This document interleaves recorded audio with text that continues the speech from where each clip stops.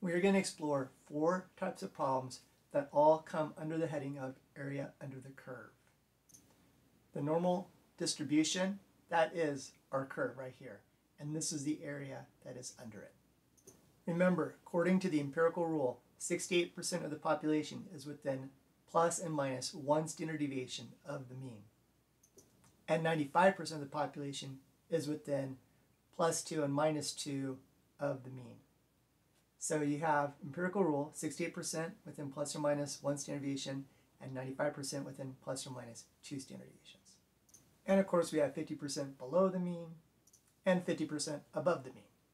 In terms of proportions, we would say that's 0.500 or just 0.5 above the mean and 0.500 below the mean. If we add up all the area under the curve, that's 0.5 plus 0.5, it's 1. So it's like if you're talking about apple pies. If you get 0 apple pie, no apple pie. If you get 1 apple pie, you get to eat the whole thing. And if you get half of an apple pie, that's 0.500 of an apple pie.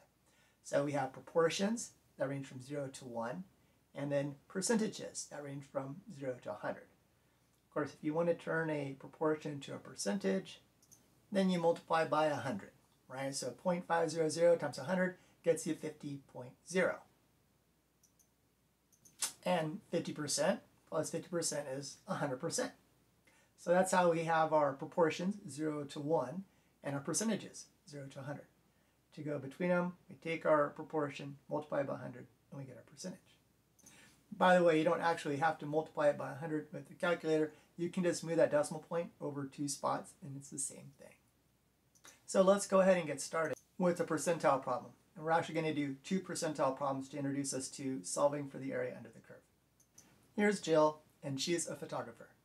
Let's say that on a photo shoot, on average, she takes 300 pictures with a standard deviation of 100 photos. According to the empirical rule, if her taking photos is described by a normal distribution, according to the empirical rule, 68% of the time on a photo shoot, she'll take somewhere between 200 and 400 photos, typically 300. 95% of the time, she's going to take somewhere between 100 and 500 photos. So she'll have some days, lots and lots of photos are taken on that particular day, close to 500. Some days, hardly any photos need to be taken, only 100. Typically around 300 photos for a photo shoot. 68% of the time between 200 and 400, 95% of the time between 100 and 500. All right, let's get back to the topic of percentile. So let's say there's a day where she shoots 200 photos. Percentile ranking is a percentage of scores a value is above. So if she took 200 photos on a particular day and we want to know the percentile ranking for that, we really want to know what percentage of days did she take more photos than normal. For 200, the percentile ranking would be 16th. That means on a day when she takes 200 photos, that's more photos than 16% of other days when she takes photos. So that 84% of the time she'd be taking 200 or more photos, and 16% of the time she'd be taking less than 200. But important, percentile ranking, percentage of scores the value is above. So 200 is above 16% of the scores. It's called the 16th percentile ranking. The percentile ranking for a day where she takes 100 photos, it'd be the 2.5th percentile ranking. That is, that day there would be more photos taken than 2.5% of when she takes photos. Don't worry about how I'm getting these numbers right now. Just get a sense of what is percentile ranking. A day when she takes 300 photos, that's the midpoint, right? That's the mean. The percentile ranking for that would be 50th. Because again, percentile ranking, percentage of scores, the value is above. She is above 0.500 of the distribution. That is why it's a 50th percentile ranking. I think you can see where this is going, right? We're going to get up to an even higher percentile ranking and then an even higher percentile ranking. So as we get to larger and larger scores, our percentile ranking will increase as we move to the right.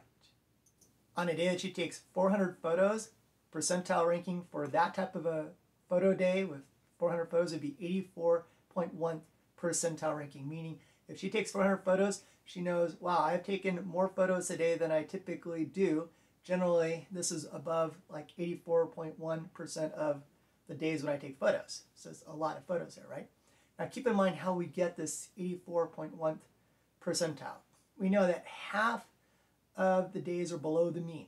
So that's our proportion of 0.500. and then our mean is 300, and then we'll talk about a z-score shortly. And this value here, this is we'll have a z-score, and this is going to be the area between our mean and z. So bear with me, we'll get there. And this area between the mean and z is 0.341, and I'll show you how to do that. But main thing is once you figure this out, you'd add 0.500, obvious, it's half the distribution here, plus this 0.341 that you would look up in a z-table, area between the mean and z, and you get 0.841. You'd multiply it by 100, and you get the 84.1th percentile. Again, I'll break this out for you, just so you can see where this is going. On a day when Jill takes 500 photos, that is a lot of photos for her. That would be at 97.7th percentile. That day would outshine, in terms of taking photos, 97.7% of all the other days that she would generally be taking photos. It'd be a very high volume photo day. Notice how we got that 97.7th percentile. We know that, of course, half the distribution is below the mean. And then we're interested, what about the area between the mean and z? Between the mean of 300 and taking all the way up to 500 photos. So we will look up that proportion, and I'll cover that. We'd find 0.477 in that area between the mean and z table. We'd add up these two proportions, and we would multiply by 100, the result of that, and that's how we get the 97.7th percentile ranking. So again, percentile ranking, percentage of scores the value is above, always. If it's a percentile ranking problem, you just know it's going to be below whatever value is given. Okay, so let's say we're given the following percentile problem. For a normal distribution, which this is, with a mean of 300 and a standard deviation of 100, what is a percentile ranking for a value of 225? Right here, 225, between 200 and 300. This says percentile ranking, so we're interested in the area below the 225. All right, good. Now, let's go over what are the steps we're going to do to solve this type of problem right here. Step one, draw the picture. And I have here the brains behind how to solve these problems. If you draw the picture, it will make these problems so much easier, trust me. Step two, calculate the z-score. So z-score is equal to the value minus the mean, that quantity, divided by the standard deviation. This is going to be easy math, right? It's going to have subtraction and division. We've got this. Step three, refer to the appropriate z-table. Now, for our class, we've got two options. We've got a z-table that's called the area between the mean and z. Here's the mean, here's the z, and it's the area between it.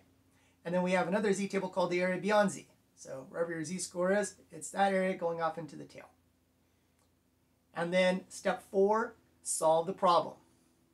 Add if needed. You may have to add two values if the percentile ranking is over here. We'll go into that. And since it's going to be a percentile ranking, we're going to have to multiply our proportion that we get by 100. Again, I'll walk you through this.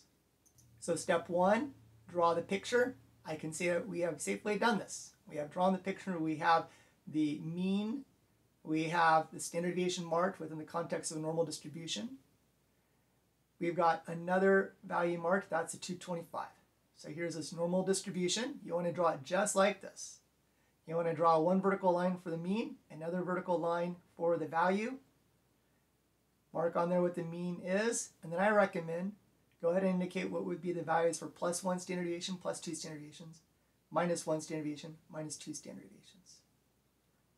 So you've got these and C, because I have a normal curve with two dividing lines, so we're always going to have three areas. So you've labeled it.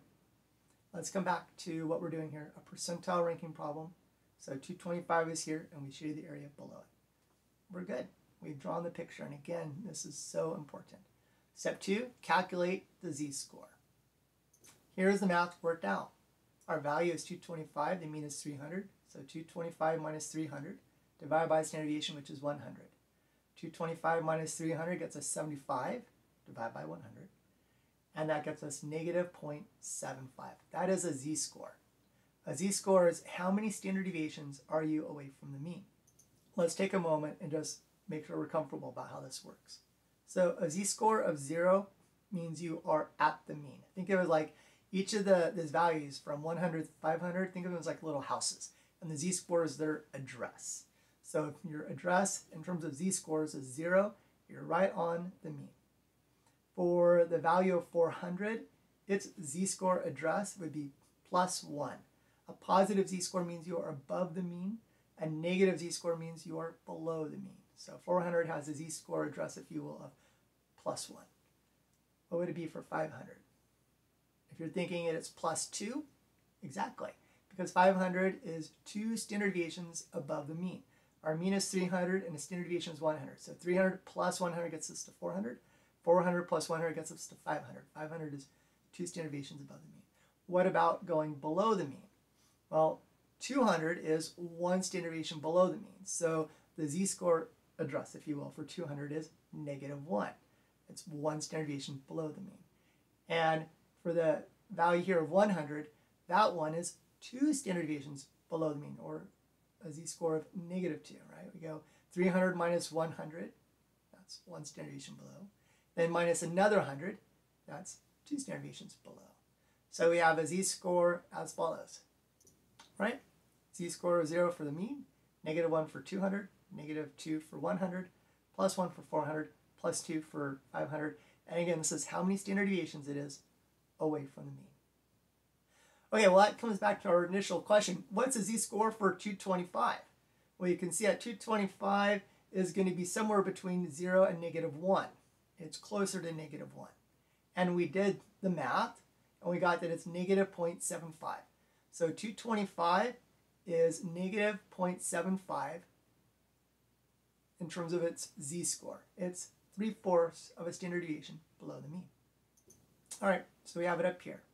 For this line, for 225, the z-score is -0.75. We've done step 1. We drew the picture. We've done step 2. We've calculated the z-score. Pretty easy math.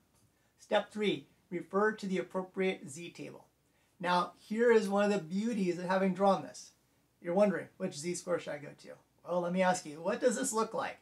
Does this look like area between the mean and z, or does this look like area beyond z? And if you're like, yeah, it looks like the area beyond z because you're shading here and you're going off into the tail, excellent. That's why drawing the picture makes this so much easier.